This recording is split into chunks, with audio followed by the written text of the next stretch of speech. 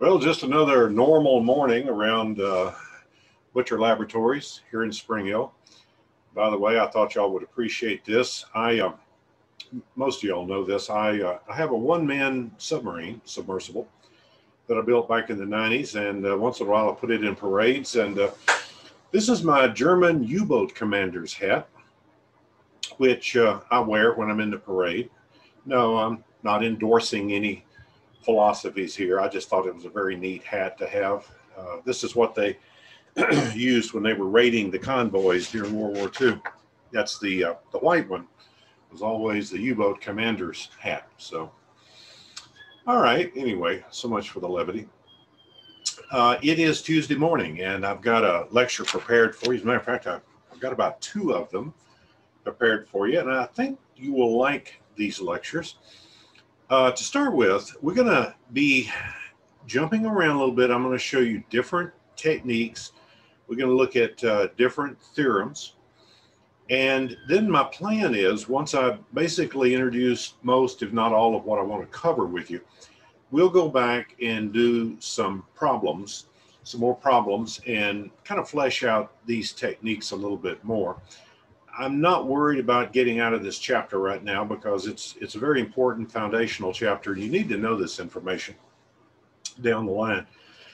So anyway, we're going to be looking at some new theorems, and I'm going to show you some mathematical techniques that you can use to solve these once you actually set up the equations for them. All right. Now, I have an announcement to make. I did send out an email to all of you.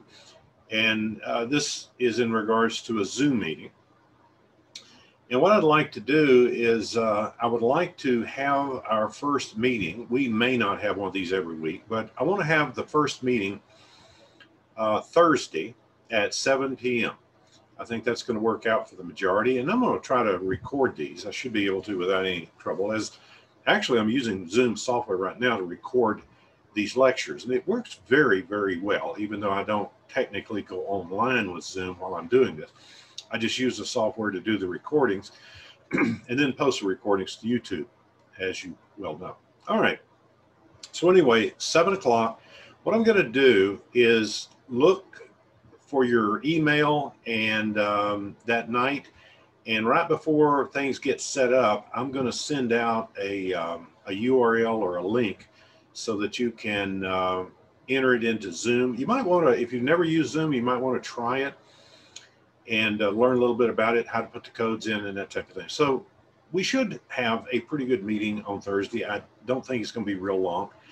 And I don't want to get bogged down working a whole lot of arithmetic operations with y'all. But what I want to try to do first is when you have a question on the problems, what I want to emphasize is basically the technique that you go through to solve these, not necessarily working them all out to answers. The only answers that I have pertaining to what's in the book would be actually what's in the back of the book. Those are the only answers I have. Any other answer I have to tediously go through it and work it out. And since I'm basically lazy, I don't work out all the problems that I assign you. So anyway, we'll look at them, and I'll show you some techniques, and y'all can try them. And if you still have problems, we'll go a little bit more in depth with it. All right. Now, as I said, we're going to look at some new things. When you start looking at circuits that have more than one source in them, like more than one voltage source or more than one current source, that can be very daunting when it comes to trying to figure out a way to solve them. Not everything is a simple series or parallel or series parallel or parallel series circuit. Not everything falls into those categories. I showed you an example the other day with the Wheatstone bridge. When you have an unbalanced bridge, and I hope not a lot of y'all are unbalanced, but anyway, if you have an unbalanced bridge, that center resistor, taking that out makes the bridge easy to solve. But then it's not of great effect to you in a lot of cases because, well, you really need to have that center resistor in there for certain advantages. Anyway, when you're looking at that kind of circuit, you put that resistor in there, it's unbalanced. You can't solve it with any of the techniques you have. Now, I did give you one technique where you actually do a delta to Y transformation, and then you can solve it. And that's just one technique in the toolbox. There are many. So we're going to look at some things today. Now, the first theorem that I'm going to look at with you is something called superposition. And superposition does not work with everything, okay? It does work where you have linear components. So what do I mean by a linear component? If you have a component like a resistor, the amount of current in that resistor is directly proportional to the amount of voltage across it. So it's linear. Its reaction current-wise is linear to the voltage. Now, if you have light bulbs, I'm not talking about LEDs, but LEDs would also fall into that category. But if you have light bulbs, say incandescent light bulbs with filaments, a filament of a light bulb has a resistance, yes. So if it's a 12-volt light bulb at 12 volts, it's going to be illuminated, and it's going to have a certain amount of total resistance. If you operate that bulb at 6 volts, it may or may not produce a noticeable glow. It might be red. It might be kind of yellowish, not operating up to its full capacity. The filament won't be as hot as it would be under normal circumstances, and because it's not as hot, due to the thermal factors that regard resistivity, it won't have the same resistance. Its resistance will be lower. So it is basically going to adjust its resistance as a function of current. And the current and the voltage are functions anyway. It gets kind of complicated, and what happens is you have basically a variable resistor there. And the amount of resistance is determined by the amount of current and or voltage that you have across it. That kind of component cannot be used in superposition, where it's not linear. The VI curve is not linear. Volt versus current, or current versus voltage curve is not linear. So we have to exclude that. But resistors are a prime example of what you can use superposition with. Let me cut to my first share here, and I'll show you something. Okay, last night I went through all of these, so I would have them already drawn out. Saves a lot of time. This is a circuit right here that is sort of time-honored for illustration purposes. I've never seen this circuit in any way, shape, form, or fashion used in the real world, but it's a good exercise. And by the way, we're going to solve this circuit like three or four times using different techniques today and in the next lecture. I've created R1, R2, and R3, and here are the resistances.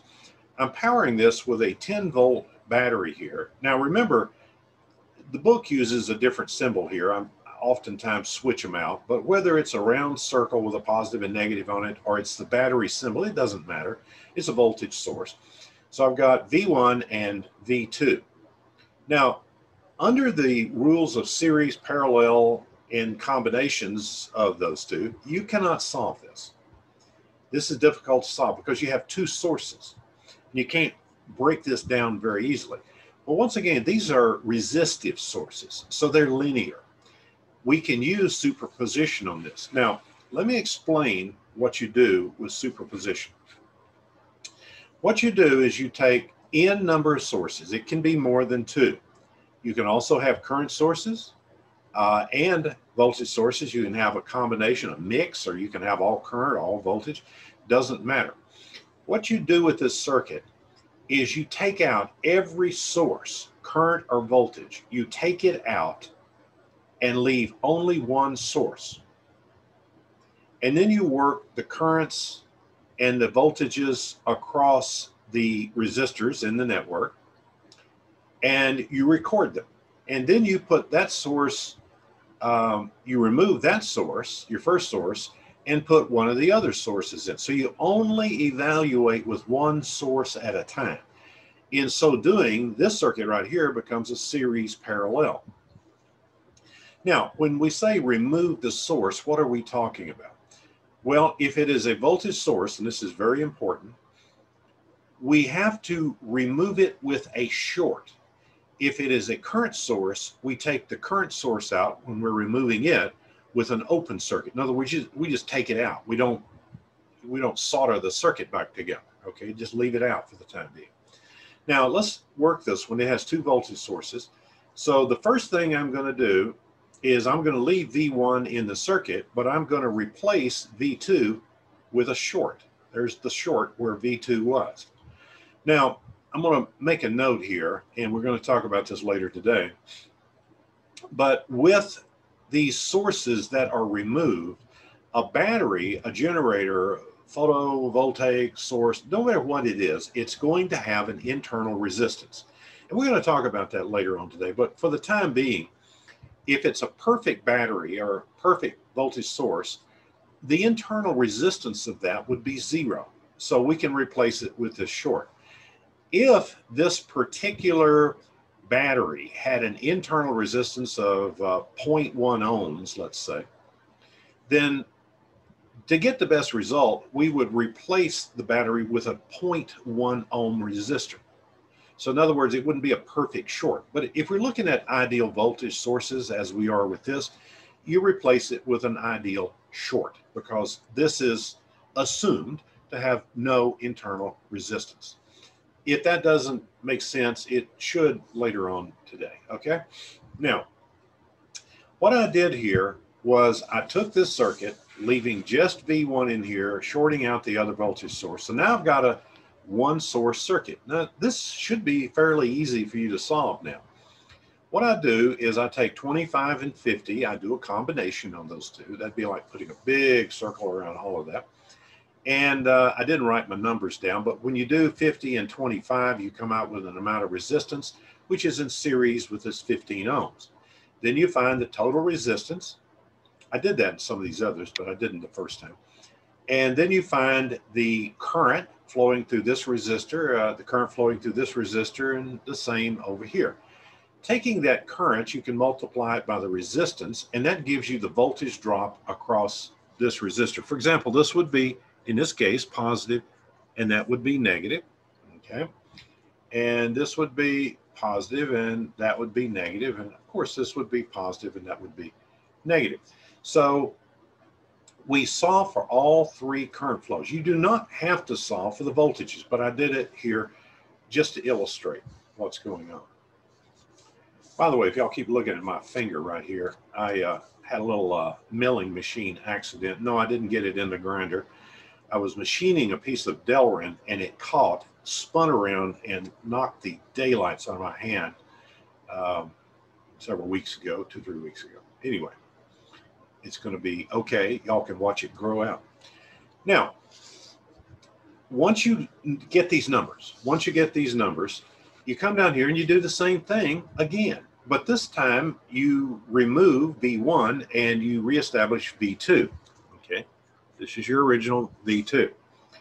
Once again, these two are in parallel, so you make one resistance out of it. I did that. It's 9.375. I want to add a note here. A lot of these, just to reduce rounding error, I do carry these out quite a bit. But when you think about these resistances, and they may be, you know, 5 ohms plus, or excuse me, 5% of the resistance value above or below what's stated, carrying this thing out to 4 significant digits doesn't make a lot of sense. I kind of did that for illustration purposes, but in here 3 is going to be more than enough for anything we're going to do in this course. Okay, so anyway, I combine these two resistors and find that the equivalent resistance is a little over 9 ohms. And then over here I've got 50. So when I add them together, this plus what's in the circle, that's 59.375 ohms. Well, that gives me an R total of what I just stated here. Then we divide this R total into 15 volts, Ohm's law, and find that we got a current flowing from right to left. That, by the way, would cause that to be positive and that to be negative. This would be positive, this would be negative, this would be positive, and this would be negative. So anyway, the current flowing through this would be 0.2526 amps, or 256.6 milliamps flowing through R2. Then I use the current divider rule here. Remember, if you want to find the current in this resistor, it's this value divided by the sum of these two, multiplied by the current entering the network here, which would be the 0.2526 amps. So I get a current through this resistor R1, and I get a current through this resistor R2. Here's R2's current down here, and I went ahead and solved for the voltages, and they would be negative, positive, positive, negative, and the voltages are written down here, and the current's written above it in amps. So I've got the effect of V1 on R1, R2, and R3, and I have an independent effect of V2 on R1, R2, and R3. They're just not in there at the same time. So what we do is we look at this almost like an overlay, where you have this information overlaid and this information overlaid on top of it. And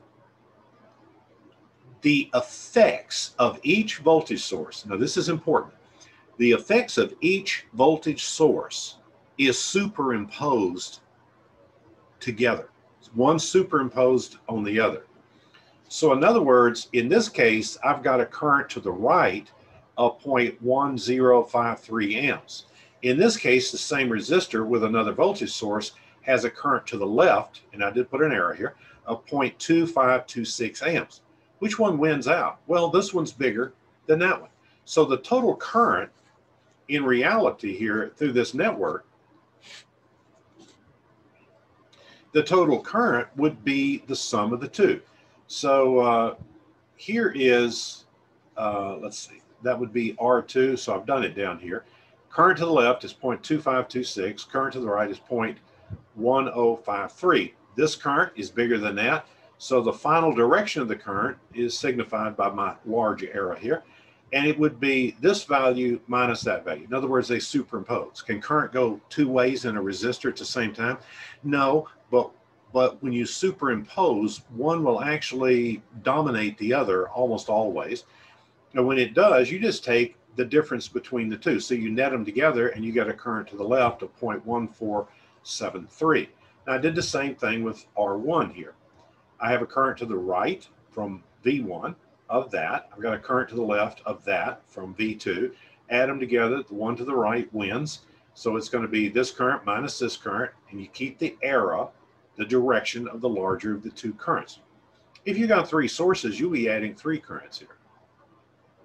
So anyway, here's the currents that I calculated. And then R3, it has two currents, but they're in the same direction. In other words, this source is pushing it down through here. This source would be pushing it down through here. So these are in the same direction, and that's top to bottom. And you just simply add those together to get 0.3052. Now here's something kind of interesting. I did this with currents, and normally it's done with currents. But if you use the voltages, let's look at R1. Up here, I have a voltage here, positive and negative. That voltage is 4.737 volts. Down here, that voltage is opposite in polarity. It's negative over here and positive over there. So that's opposite to the first consideration. So they're kind of in opposition to each other. And the voltage there is 2.369. So when you add voltages, I put a positive and a negative here. So this would be the orientation of R1's voltage due to V1, and this is the orientation and value of the voltage due to V2. You would say this voltage minus this voltage and keep the sign of the larger of the two voltages. Now I just did it for R1 and R2, then I ran out of paper. Okay, so this is the way that is done. By the way, let me inject this idea. I have a scanner here, and I'm going to scan these sheets, and I'll make that available online. So you don't have to write down tremendous detail. I guess I should have told you that to begin with. Okay, here's what we're going to do. We're going to look at a different example down here. And let's go back to the camera. Now this is an example of mesh analysis. Mesh analysis. This is a technique that is very powerful. It's one of a numerous set of techniques that you can use for solving multiple source problems. Now what I did was I took the exact same example that I pulled out of the air for my first example. And I took this out, and I'm going to show you how to work it out, and we'll see if the numbers coincide with what I did the first time. Okay, so in this case, I've got a 10 volt source here, 15 here. There's my 15, my 50, my 25 ohm. What you do in this case is you draw circles and loops, basically, and you label the loop. And what you're saying here is this is a theoretical current. This is I1. Each loop would be labeled 1, 2, 3, 4, etc., and they represent the current in that loop. So what we're saying here, you got to understand this. We're saying that there is a current flowing in a clockwise direction, and that current value is I1. Is the current flowing in that direction really? Well, it depends on a lot of things, but it doesn't matter which way the real current's flowing. This is our theoretical current. And over here, I've got another theoretical current called I2. Does that mean that the current's flowing from left to right through that resistor? Not at all. I2 may turn out to be a negative value, and if that is the case, then the current's actually flowing in the opposite direction, the real current. But you'll see this as we go. Now here's what we do, okay? We use Kirchhoff's series voltage laws for this. And remember, if you start at a point in a circuit, if I start right here, and I count the voltages that I gain or lose going up to here, and then do the same thing over to here, and then do the same thing down to here, and do the same thing coming back over there, when I add all of these voltages together, some of them will be negative and some of them will turn out to be positive. And the deal here is, when you add them all together as negatives and positives, you're going to come out at the ending point, which was your starting location, with a sum of 0. So when you go all the way around a loop, you come back to 0. Now, we don't do this, but if you started here and went around the whole loop, you'd get the same thing. That would be identically the same thing.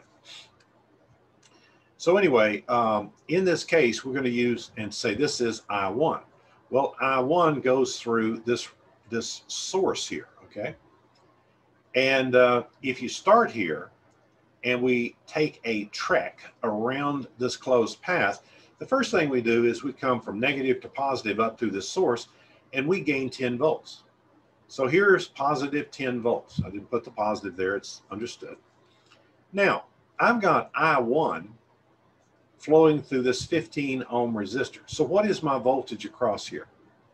Well, it's going to be 15 ohms times I1, whatever that is. And we leave the ohms off just for convenience. And we say that the voltage across this is 15 I1. But is it negative or is it positive? Well, we're moving now from left to right, so we're going from positive to negative. And if you remember the rules, that means that our voltage that we have to write down is actually negative. This is like a draw. So that would be negative 15I. We don't know what I is, but we know that that voltage is 15 times I. Now, I'm going to come down through this resistor right here. Well, this resistor has I1 flowing from top to bottom through it. So I'm going to say that I've got a negative 25, that's 25 ohms here, times I1. And it's negative because I'm going from positive to negative. So that'd be a negative 25 I1. But we can't stop there, because here's another deal. We got a current going from bottom to top over here called I2, and it's also going through that resistor, and it will also influence the voltage of this resistor, sort of superposition, if you will. So in that case, I've got this I2, and I have to account for that. So when we're going in our clockwise trek around this circuit, I'm going from negative to positive. So this value is going to be positive, and it's going to be 25 ohms times I2. This is going to be equal to 0. So when you add all of that up, it has to be equal to 0 because our ending place is the same place as our starting location. So let's add some of this up. I got a minus 15 here and a minus 25. Both of these are I1 coefficients. So I've got, excuse me, negative 40 I1 plus, I got an I2 term, put them in order, I got 25 I2, and then I've got to add the 10 volts here. And when you add all of that up, it's got to be equal to 0. Okay, so we'll call that equation number 1. Now I got to get another equation. So I'm going to start here. It doesn't matter where you start, and it doesn't matter which direction you go in. If you go in the opposite direction, everything's going to change the polarity, but it's still going to be, in essence, equal to 0. But let's start here and do a clockwise loop again. Starting here, I'm going from positive to negative through this 25. So I've got 25I. Okay, well, there it is right there. Negative 25 I2. But keep in mind, I've got I1 also going down through this resistor, and it's entering here and exiting here, which makes this end positive and that end negative. So I now have a positive 25 I1. All right, then I've got this resistor up here, which is 50 ohms, and I'm going from positive to negative. That makes that a negative 50 I2. The only currents flowing through this is the loop current here. This is both, but only the loop current I2 is flowing through that. Now, I got to go from positive to negative through the 15 volts and come back to here. So I got to add the negative 15, and it all comes out to be 0. Now, cleaning this up a little bit, get my I1 term. I've got it over here, 25 I1. Then I got a minus 25 here, 50. I got minus 75 I2. And then my minus 15 is equal to 0. So this is equation 2. Now, writing these two equations, equation 1 and equation 2, you see that you got terms in I1 and I2, and you have coefficients here, or you have the constants, I should say. Now, we use a technique here called Kramer's rule. If you want to look this up, it's spelled with a C, C-R-A-M-E-R, I think, apostrophe, a Kramer's rule. And it has to do with linear algebra, matrix algebra. Maybe you never had matrix algebra, but this is about the only thing we're going to do with linear algebra in here. The book shows you a technique a little bit different than what I normally teach, but they talk about using these coefficients. They talk about using them and creating what's called delta. Now, to do this, these symbols right here are not the matrices symbols. These are symbols for what's called a determinant. We use determinants a lot in these kinds of calculations. Now, this is a 2 by 2 matrix, and it has the constant values over here. So what you do is you take the original matrix, minus 40, 25, 25, minus 75, and you multiply this term by this term and record that, and then you subtract the value of this term times this term. So in other words, you multiply these two and you multiply those two, and this set of terms, the product of those two, you subtract the product of these two from it. I've done that here. Minus 40 times minus 75, then minus, this is the way you solve for the determinant, then 25 times 25, or 25 squared. Now that would be equal, these two equal 3,000, and that equals 625. So the delta value is 2,375. All right, now how do you solve for I1? Well, Kramer's rule says if you want to solve for this variable here, I1, you see you've got two variables, and you got two independent simultaneous equations, so we can do this. If you only had one equation, you got an indeterminate result. So if I take I1 and I want to solve for that, it's equal to a ratio of a determinant divided by this original determinant, which the answer, the value, simply came out to 2,375. So that's the value of delta. So now listen very carefully. What I did was I took my original matrices up here, matrix, which is this one here, minus 40, 25, 25, minus 75. And to solve for I1, I replaced this column right here of my matrix with the constants. So I took the minus 10 and 15 and replaced the I1 column. A lot of times textbooks and professors will actually label these and say this is the I1 column, this is the I2 column. So you replace these with the actual constants. Now, minus 10 times minus 75 would be 750. Then we're going to say minus 15 times 25, which is positive 375. So when we subtract this out and then divide it by delta, which is simply the value of the determinant, the original determinant, then that gives us 0.1581 amps. Doing the same thing down here for I2, we take the original matrix here, and we replace the second column. See, this is your I2 column, this is your I1 column. So you replace this column, the one you want to solve for, with the constants, and you determine that would be minus 350, and this would be 2,375. This probably should be a minus here. All right, so anyway, here is your value of I2. So being as it's negative, let's go up here and look at I2. Here's I2. You know what? The current's really flowing from right to left through this. Look at this, is a much larger value. So it's going to, well, regardless of the size, this is going to flow current this way, and this one's going to flow current this way. So the current up here is to the right, the current up here is to the left.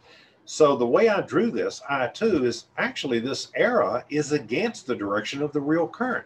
But we calculated I2 down here and found out that I2 was indeed negative, which I didn't write down until I just noticed that. But anyway, you've got a negative value, which means that I2, by the direction of the original loop that we drew, it flows against that. So that I2 is a negative value. It simply means that the direction is opposite to the way we drew our loop. Now, for I3, I didn't really have to do this. I didn't have to do another one of these calculations. What I did is I just said I1 minus I2, or essentially I'm adding these two together because they do sum. This has to do with the direction relative to the loop. But anyway, I came out with 0.3054, and notice I checked off both of those as being correct. When I go back to the original, find the original, look here. This was the original way we worked this with superposition. These are the same. That's 0.1579. I got 158 here. And anyway, my final current would be 0.3052, 0.3054, a little bit of rounding error there, but I get the same result. So whether you use superposition or you use mesh loop, hey, it worked out. Voila, look at that. Amazing, huh? Okay. So what are the rules here? Well, you can have circuits, there's some in the book, and I'll probably assign one of these, but some of them actually have 4 enclosed areas. So you look at the enclosed area, this one has 2, but if you had another 2 down here, maybe you just have 3, okay? But as many as you have, you're going to have that many loop currents. Don't worry about the direction of the loop currents. You don't have to make them in the same direction, but it makes things a little easier if you do. So you write equations for every loop. You write them down. Now, if you've got 3 loops, you got I1, I2, and I3 loop, then if that is the case, then what you need to do is you need to do a 3 by 3 determinant. By the way, I want to show y'all something. I don't like doing all this arithmetic. I don't know if y'all have figured that one out yet. But I did some extensive work this morning on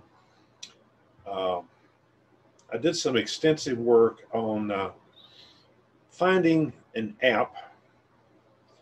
Okay, this one right here, this app right here, it's Matrix Master 2.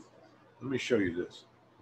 Okay, if you come up here, this says solve AXB system. That's what we're doing here. So when I put this in, if I put in the correct numbers, now this is once you set up your matrix here, and let me just do that while I'm holding it here. The upper left would be minus 40. The upper right would be 25. The lower left would be 25. And the lower right would be minus 75. Okay, I believe I've got that correct. Now, you don't put in your constants yet. That comes in the next operation. So if I say continue, then I put in my constants. And my constants in order would be minus 10, and the lower one would be 15. Okay. So here are my two constants. Yeah, right here. And then I would say continue. And it gives me the two values. In other words, this would be my results for I1, and this is I2. Now compare that to what we've got down here. Okay. Here's my 0.1579, which is that. And here is my other one, which is a negative, which I didn't put on there, by the way. It is a negative 0.1474 for that. So when you do the math and you look at them and how they add in regards to the direction, you find that the total is 0.3054. This is a nice little piece of software. I don't know how much it costs. It's not much. And it's the only one that I've been able to find that's easy to use. And I do like it. Anyway, the name of that is, let's see, Matrix Master. Master 2. I don't know what Matrix Master 1 was all about. But here's the deal. I don't care if y'all can use linear algebra to solve these on your own, or if you use a calculator. You're going to be taking the test at home. It doesn't matter. If you want to get that, you can certainly get it. And I would advise it. I mean, listen, let me share something with you here. When I was in graduate school, I needed an elective, and I looked over, I was working on my doctorate, and I looked over at an elective in the industrial engineering area. And it was basically deterministic modeling. In other words, how do you model for optimum systems? And it uses a ton of linear algebra. And this guy that I had, he was an Indian. I don't mean American, Native American. He was from India. And I do believe the man was a sadist. I don't even remember his name now, and I wouldn't tell it to you if I did. But anyway, he had some ungodly matrices. They were like 6 by 6s, and he would not let us use a calculator. Not only that, but the matrices were in fractions. So you had to find common denominators. You had to be able to recalculate all this stuff. And it was driving me crazy. It is the only graduate class I ever dropped. I went to my major professor, and I told him, I said, I think I'm dropping this thing. I said, this is killing me. And I said, I keep making mistakes. One mistake and the whole thing doesn't turn out well, and he counts off 60% or something. And I never will forget what my major professor said. He says, well, Gary, he said, they don't really use that. Now, this was electrical engineering, very wise guy. He said, they don't really use that until you're optimizing chicken feed or something. I said, you sold me on the idea, I'm dropping it. Anyway, I dropped it. I was never so happy to get out of a course in my life. Okay, let's go back and look at another share here. Okay, now I want to talk to you about a very important concept that deals with sources, okay? And we've already talked about this, but a little refreshing does not hurt. This is an ideal voltage source. The book shows it this way. You can have a diamond for a control source, you know, whatever. But this is a voltage source. In this case, it's 10 volts. Or you can draw it like a battery if you want, and that's 10 volts. Both of these are essentially equivalent in our problems. Now, this is ideal. If you shorted between this terminal and this terminal, you'd have, if it's a perfect short, you'd have an infinite current supply. Same thing over here. You don't do that. You can't do that. That's like a singularity. It's like dividing by zero. So over here, you have the real circuit. This is a real circuit. This is a real voltage source. Now, although voltage sources, I've never seen one that had a deliberate resistor added, they all have what's called internal resistance. No matter how big that battery is and how powerful that battery is, how much power that battery can deliver, if you put a heavy load on it, it doesn't matter. It's always going to have an internal resistance. When I was working on my submarine design, I wanted to be able to test the batteries. And to test the batteries, you had to put them under load. So what I did was I actually built a huge array of power resistors. The whole value resistance was 0.01 ohms. Let me say that again, 1/100th of an ohm. And what I did was I put that 100th of an ohm across the battery, and I could measure the amount of voltage drop in the battery. And let me back up and correct myself there. Actually, the resistor bank that I generated wasn't 0.01 ohms. That turned out to be roughly the internal resistance of the battery.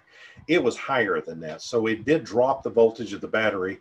And I'll show you how we can calculate the internal resistance. But that was actually the internal resistance of the battery, not the load that I put on it. But you could do that. You could do that. Anyway, all batteries have internal resistance. Now, what does that mean? Well, if you look at a battery, and I drew the little dotted line around here to show you that that's the entire battery.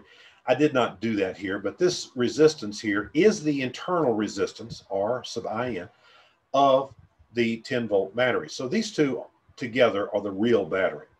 Now, if you leave the terminals of the battery open, in other words, you don't put a load across them, then there's no current flowing. And if there's no current flowing, you indeed do not have a voltage drop across the internal resistance.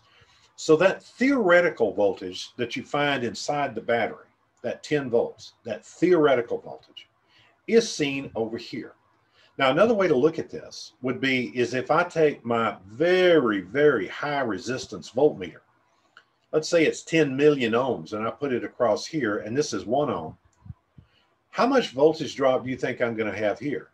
Well, 1 ohm and a million, let's say 1 ohm and 10 million ohms, 10 million 1 ohms, it's going to afford such a tiny, tiny, tiny fraction of an amp that that little bit of current flowing through 1 ohm is not going to give you a measurable voltage here to mention.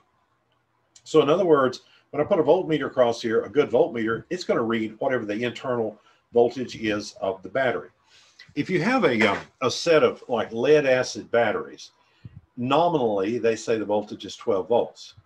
But if you have like a golf cart battery, like I originally used in my sub, I had 6 of them, you would wind up having, for 2 batteries in series, that would give you 12 volts because there's 6 volts each for a golf cart battery.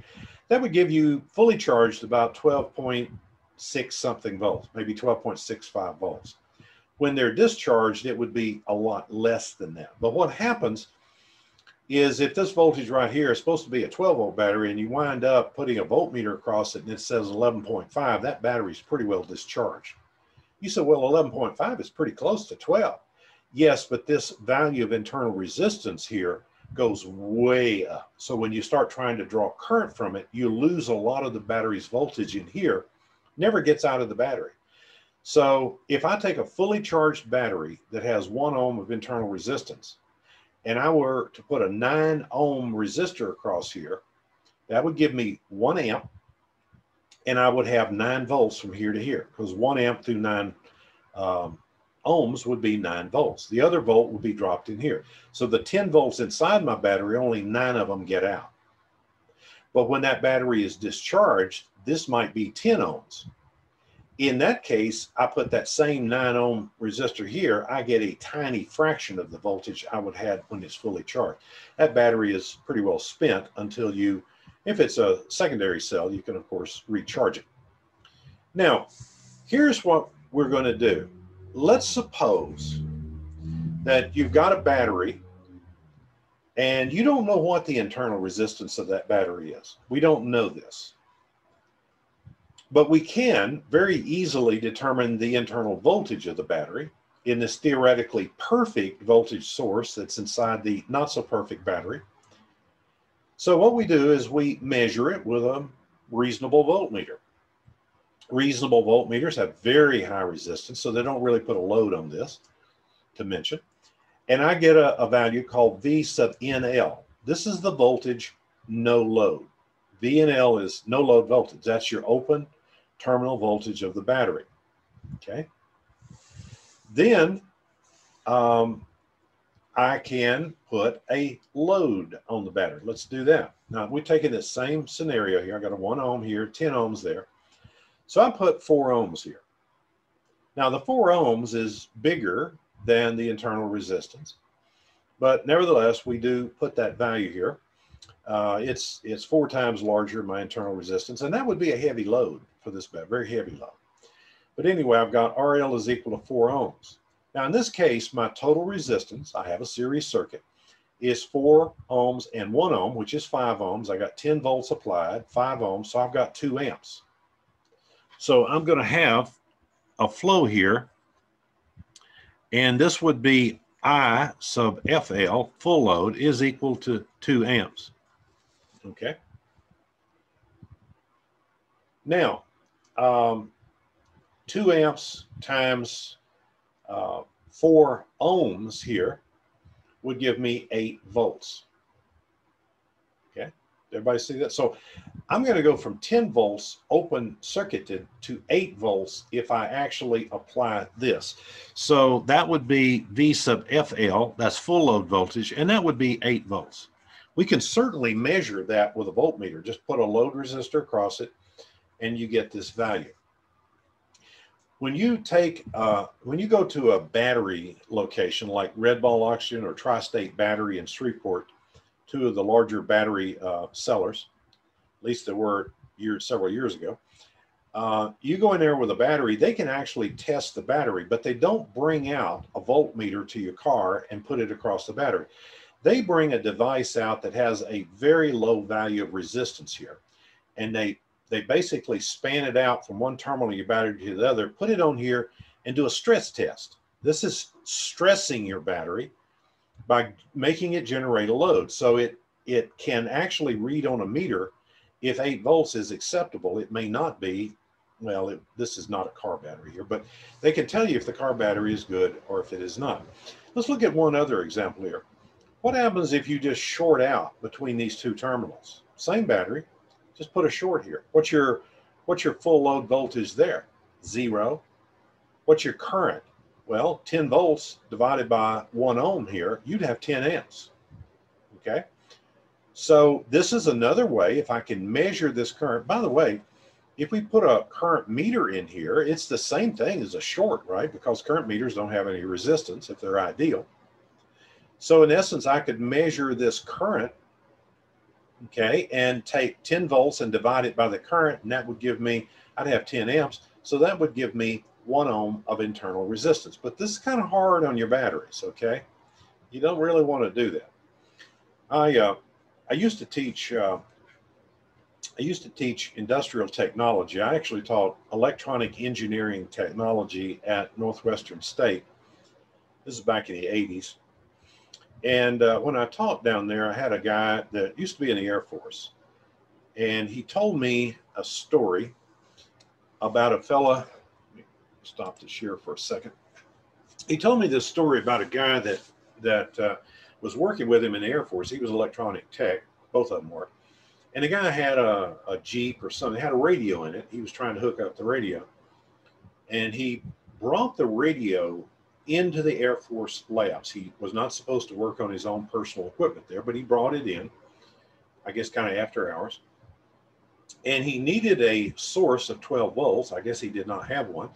So he brought the battery from the Jeep in with him. This is like a car battery. And he left the two leads sort of attached to the battery, so they were not too far apart. And the guy was, this is kind of hard to listen to, but the guy was wearing a wristwatch. And he got that watch, which had a metal band, across those two leads. The leads welded themselves to the watch band. And you got a many ampere load established there. And it actually turned the watch band. They said it was almost white hot because of the tremendous power that that was generating. Some of these batteries can generate humongous amounts of power. A car battery, especially like a golf cart battery that's capable of generating probably 1,000, 1,500 amps in some cases, they can generate so much power that they will literally melt a tire tool. If you don't try this, it's a lot of power. So you don't want to go and arbitrarily say, hey, I'm going to check the current of my battery, I'm going to short it out. Don't do that. Don't do that. Okay. So anyway, here's what we do. We take a moderate load, which is what I just went over here with you. We took a 4 ohm resistor and put it across it. And we have the open voltage, the no load voltage, and we have the full load voltage with RL, the load resistor. Okay, now, I derived this little formula for you last night. This is very easy to use. If you want to find the internal resistance, that's not stamped on the battery, by the way. I never have seen it stamped on a battery. But anyway, Rn is equal to the no load voltage, which is essentially this voltage right here, minus the full load voltage. So when I put this 4 ohm here, I'm calling that full load. And the voltage drops down to 8 volts. So if I've got 10 here in the battery itself, the theoretical battery, and I'm dropping 8 volts out here, how much voltage are we dropping across Rn? Well, the difference. That's going to be 10 minus 8. So the no load voltage minus the full load voltage is the delta voltage, or the difference in the voltage that we have across the internal resistance.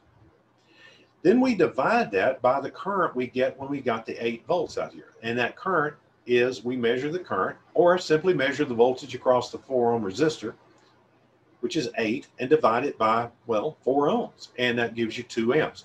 So we put the full load current in the denominator, and what we have here is the voltage across the internal resistance divided by the current of the internal resistance.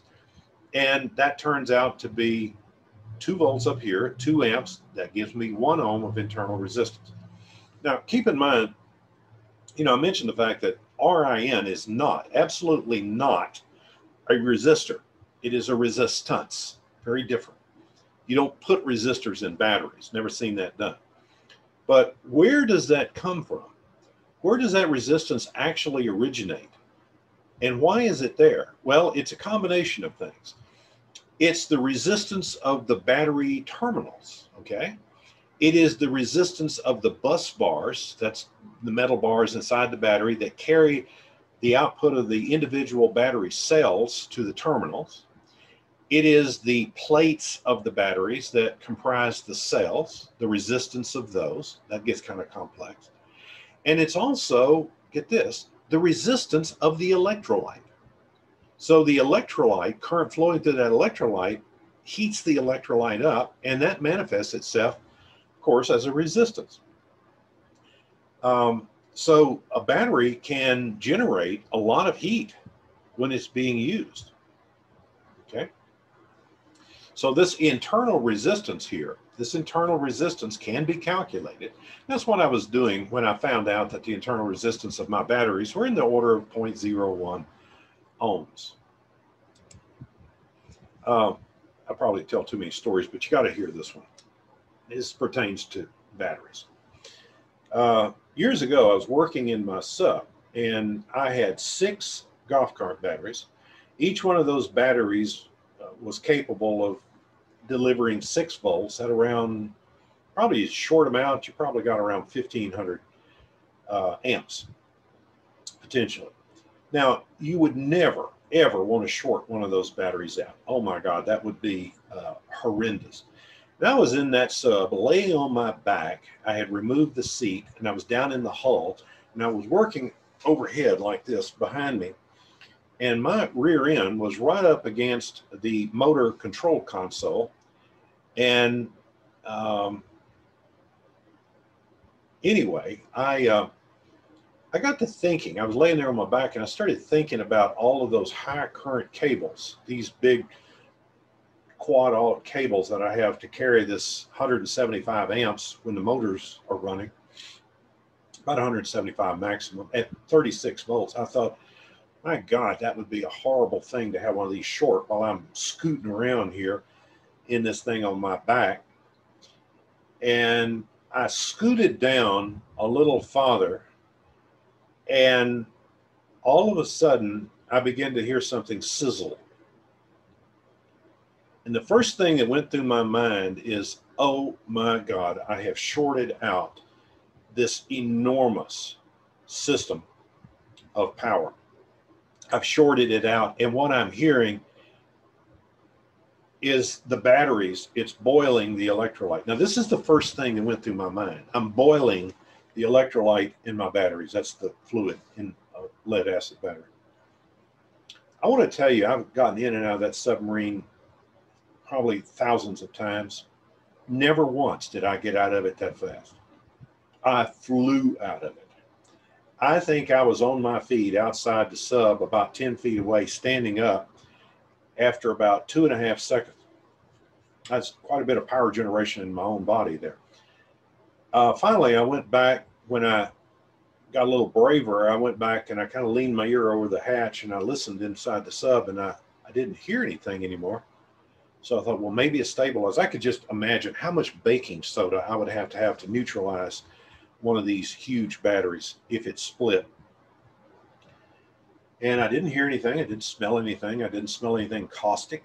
I didn't see anything. It looked out of the ordinary. So I eased my way back in there to feel the battery temperature. It was a can of scrubbing bubbles that I had scooted my rear up against, and it pushed up against like a bulkhead, and it began scrubbing bubbles. I was a little, well, I shouldn't even tell that story. Okay, that's not a story we really need to hear. All right, now let's go on back up and look at something here that pertains very much to what we've been doing. This is actually called source conversion.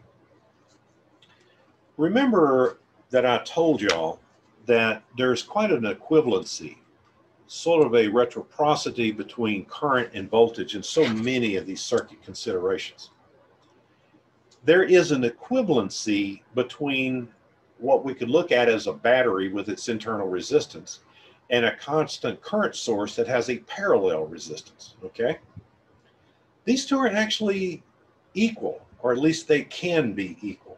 They can be equal. So when we look at this equivalency, what we have here, in this case, is a voltage source with a series resistance. And I'm going to call this is not necessarily the internal resistance of a battery. It could be, as in the previous examples, but RS here is actually series resistance, okay?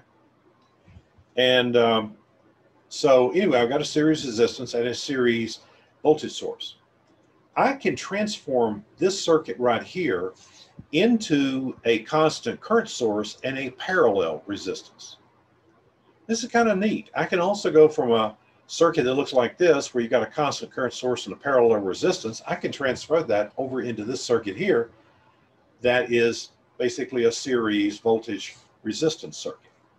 Now, to understand how this works, if you look at the terminal voltage across here, in other words, just like we did with the battery a minute ago, you look at V open. And I put a meter across here. It's still open because, remember, ideal meter has infinite resistance. So this circuit doesn't even see the fact you're measuring its voltage. So it's going to see VS. It's not going to see anything to do with RS because there's no current flowing through my meter. There's no current flowing through RS. So the voltage that I measure here will be VS, open circuit, no load.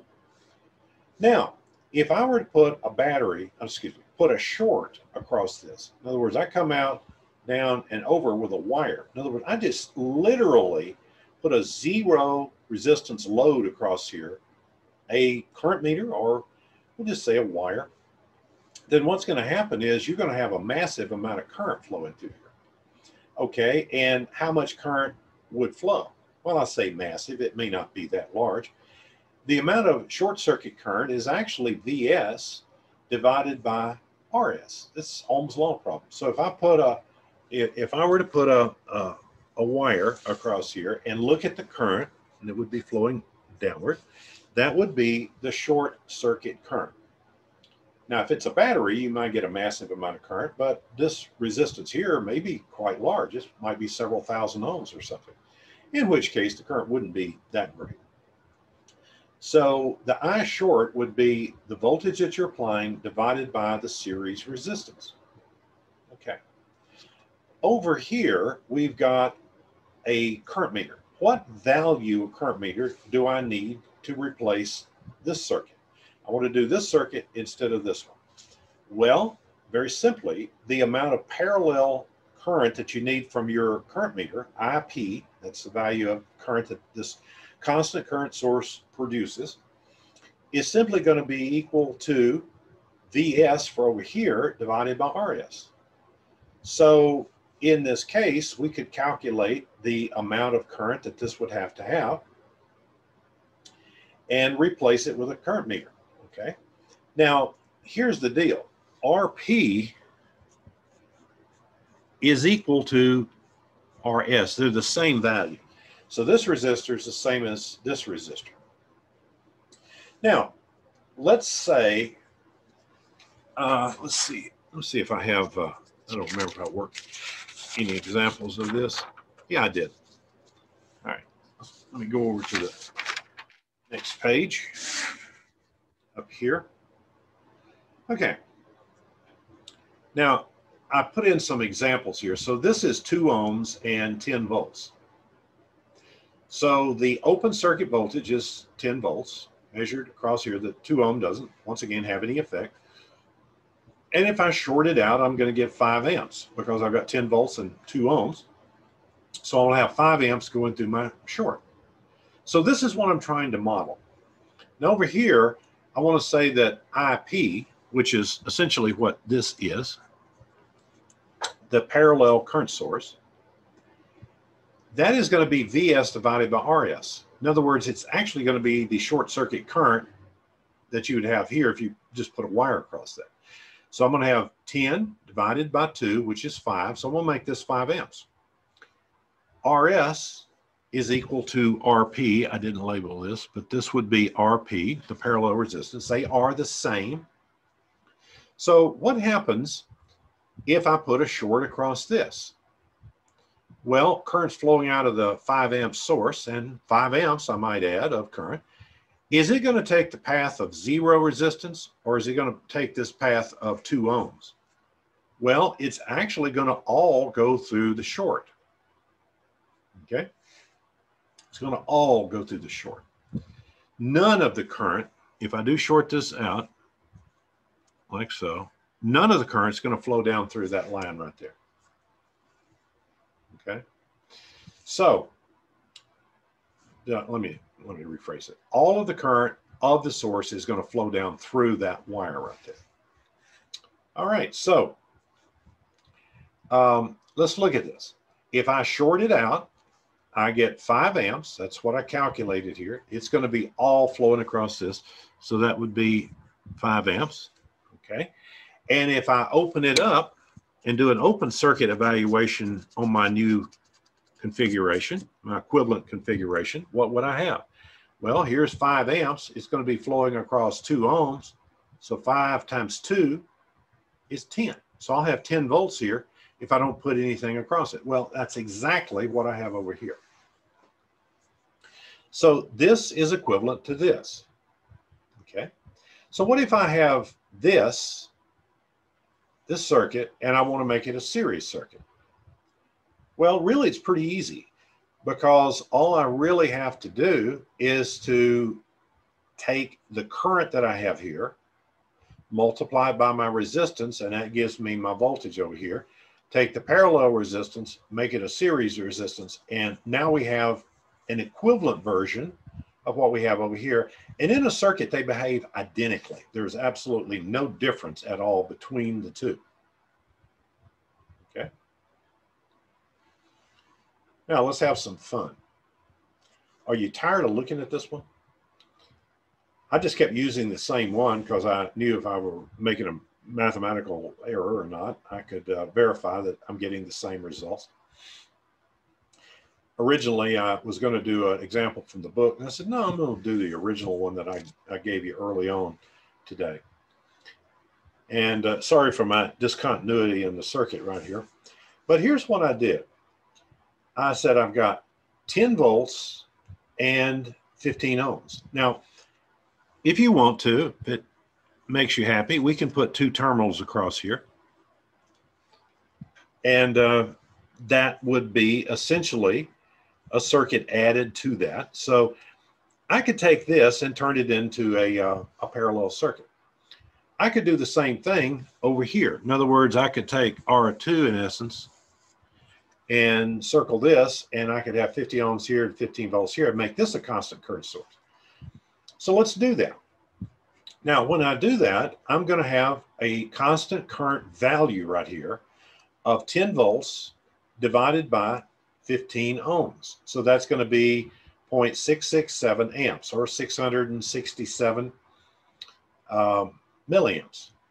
So that's my constant current source. Now the battery moves current upward and over. This moves current upward and over, so the direction is the same. All right, but I can't just stop here. I've got to put a parallel resistor. Now the parallel resistor is the same as my series resistor up here. This is basically RP, if you want to get technical about it. And this one is RS. I actually had that as R1, but it is in the equivalent circuit, it is RS. All right, now over here, what I did here is I had to replace this, which is trying to move current up and to the left, with the constant current source, IP2. And that's 15 volts divided by 50 ohms would be the equivalent constant current source. And that's 0.3 amps, okay? And my series resistance, RS, would be RP down here. Okay, now I put this together. Now I've got two constant current sources basically feeding a super node up here, and I've got the same thing down here. So I've got two nodes. I've got this current going into that node, this current going into that node. So we can take this value of current, add this to it, so that becomes 0.967. And here's essentially what I have, 0.9667. I added another place. That would be IP1 and IP2 added together, because these are pumping current up into this big node, and it's coming back down three ways through those resistors. Now, this resistor that's equivalent resistance, it's not in this configuration, but it's an equivalent resistance. This is in parallel with this, is in parallel with this. Now, that would be 15 ohms, two lines like that's parallel, with 25 ohms in parallel with 50 ohms. And when you do the calculation here, I came out with 7.8947 ohms. By the way, in this, you can say 15 times 25 divided by 40, and take that value times this divided by this value plus 50. And when you do that, it turns out to be that value. Now, I've got a constant current source, really two of them, but when we combine them together, we look at one constant current source that's producing this much current. We have a total resistance equal to 7.895 ohms, and we're going to say that the voltage across our equivalent resistance is going to be 7.63. Now, how did we get that? Well, what we did is we took this current right here, and multiplied it by 7.895 ohms. So that gave us a voltage across this. Now, technically, there's no voltage here that we can measure across. This is not going to have the same voltage as the original circuit, nor will this. But this one right here, which is that center resistor in the equivalency, that's R3, it will have VR, that's the voltage across all the resistances here in our equivalent circuit, divided by R3. Now, this is the only one that I really solved for here, but you can see that this value right here, if you remember, that is exactly the value, give or take a little change, that's the value that we had to start with when we did this with superposition. Now, this is called source exchange. We exchange two voltage sources here with equivalent series resistances for two current sources with equivalent parallel resistances. So we actually change the circuit into an equivalency to be able to calculate where we are here. Neato, huh? I liked it. I thought that was pretty good. Let me pause this for a second, and I'll be right back.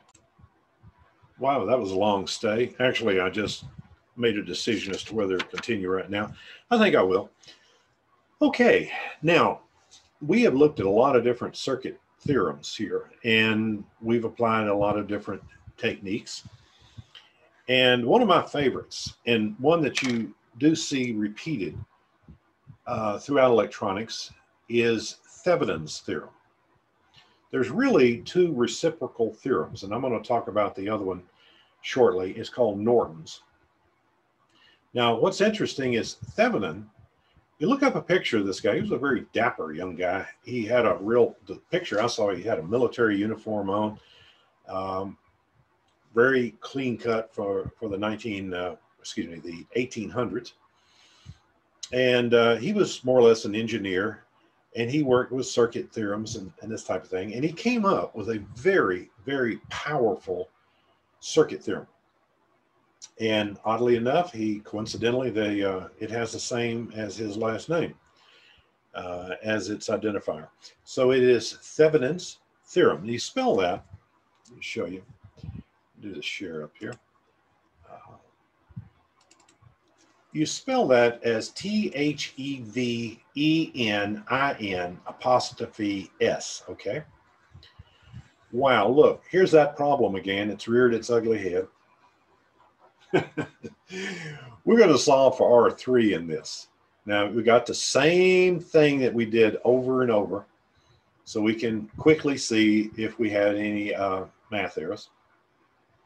Now, there are a series of steps with this, and as I said, I'm going to copy these sheets, and I will make them available to you online, so you can show people how terrible my printing is. And if you want to see my handwriting, it looks a lot worse than this, a lot worse. Okay.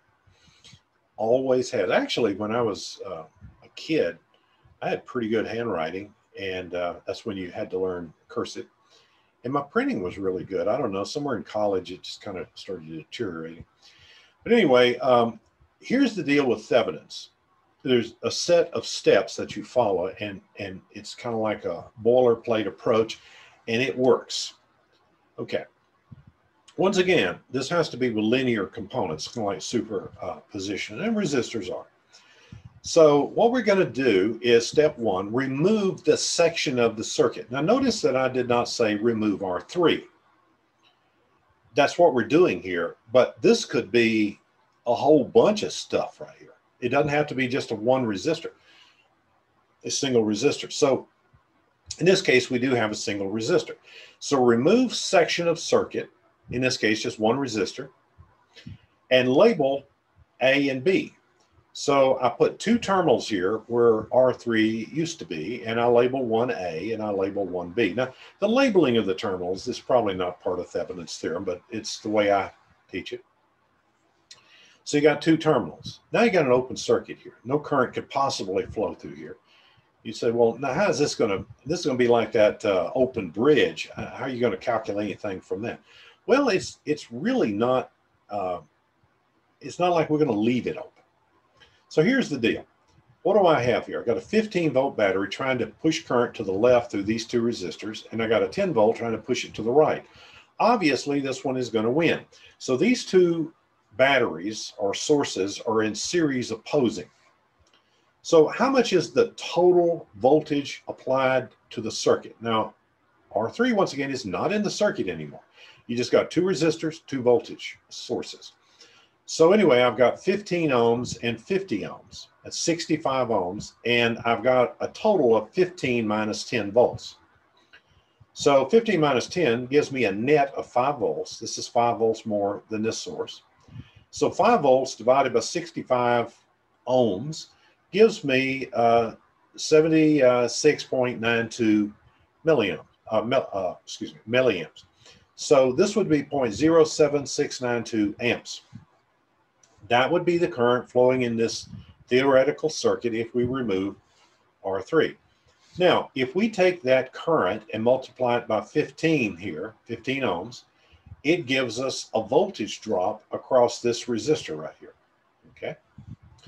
And anyway, if you add, it's going to be negative and positive because the current's going to be going to the left. So coming out of this battery here and going through that, we're going to have to add this voltage drop to this 10 volts. So when you add them together, it turns out to be 11.154 volts. Now, that would be, if you start here at B, follow a trek around, go from negative to positive through the source, I gain positive 10 volts, and then I'm going from negative to positive again, and I gain another 1.154. Adding the 10 to the 1.154, I get 11.154. That is my open terminal voltage across here. So that is the voltage, where do I have it here? Well, I didn't put V sub AB, but that's essentially what it is. It's also called, and this is important, this is my Thevenin's voltage. So I designate this voltage, oh, here it is, V sub AB. And I designate this voltage as the Thevenin's voltage, V sub TH. Now, I've got my Thevenin's voltage. There's one other thing I've got to solve for. In this case, I want to remove all of the voltage and current sources. Now, I have no current sources here. So I'm going to take this voltage source out, and I'm going to take this one out. And just like with superposition, I'm going to replace them. I'm going to replace these with a short. Now, let me take a sidebar here for just a minute. If these are real batteries, and you want to be more accurate, it doesn't have to be a battery. It could be a source of voltage. You don't replace it with a short. You replace it with its internal resistance, if you know that. So you've got a battery, it's got a 1 ohm internal resistor. Don't replace it with a short. Replace it with a 1 ohm resistor. Same thing here. This is all theoretical at this stage, so this doesn't have any internal resistance, so we just replace it with a short. Now, if you've got a current source, you open it, and that goes to infinite resistance. Open current sources, short out, or apply the equivalent series resistance of the source instead of the short. That's a little bit more accurate, but nevertheless.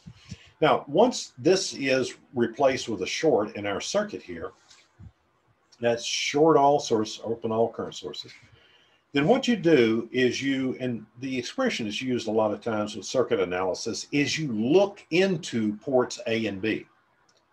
Sometimes they will even put a little eyeball here, and you look into A and B and say, how much resistance do I see between A and B?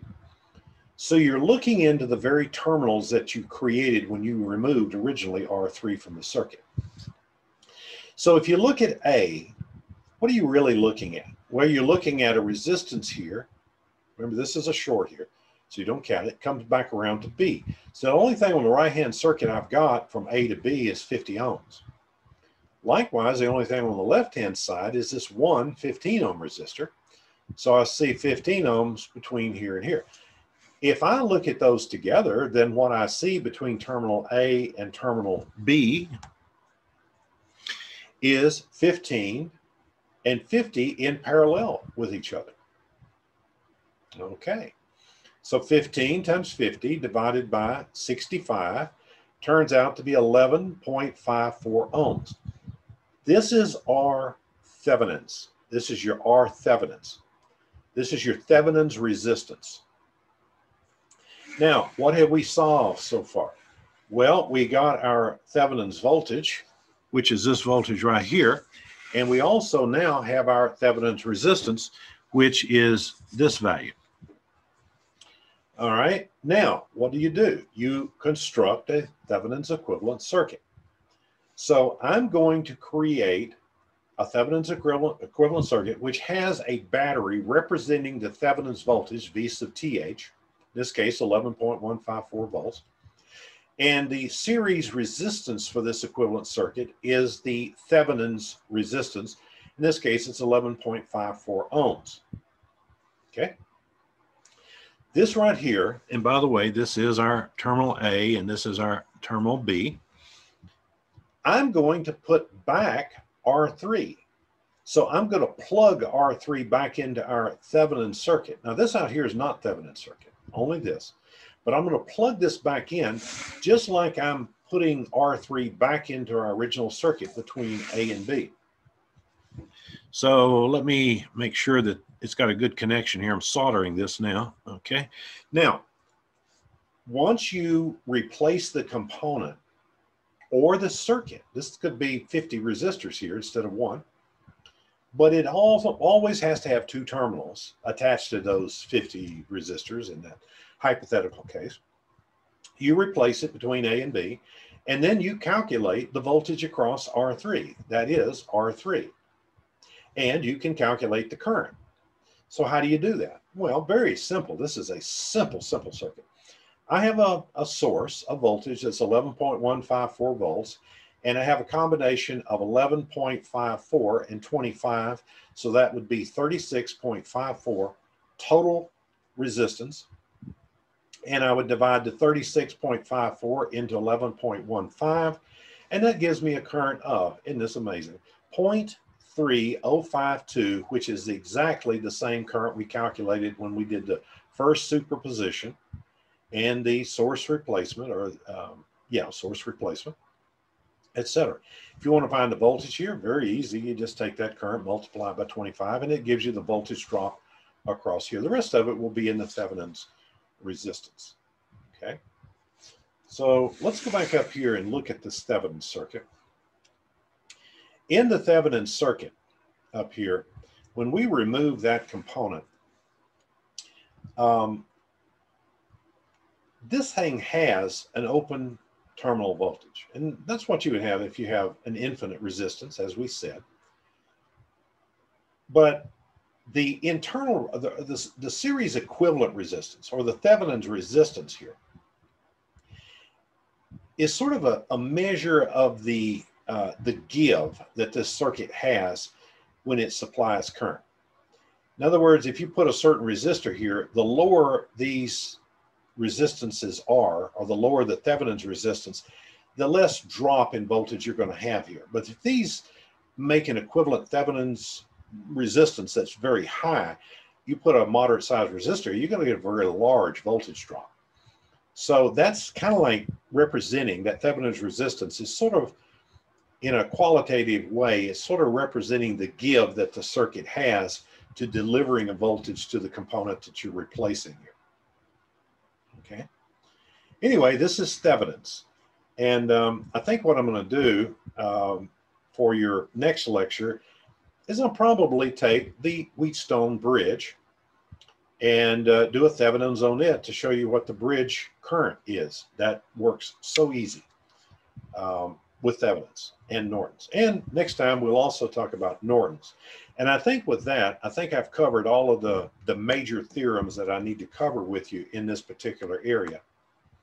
Okay, so what I'll do then is I'm going to work more problems. So remember, we're going to have on Thursday, if I don't get back to you before Thursday night, 7 o'clock, if you have specific questions. And by the way, if you have a problem you want me to look at, you could email it to me. One of my students did that. They gave me some problems to kind of look at in preparation for that. So I get a little bit of an approach on how to do the problem.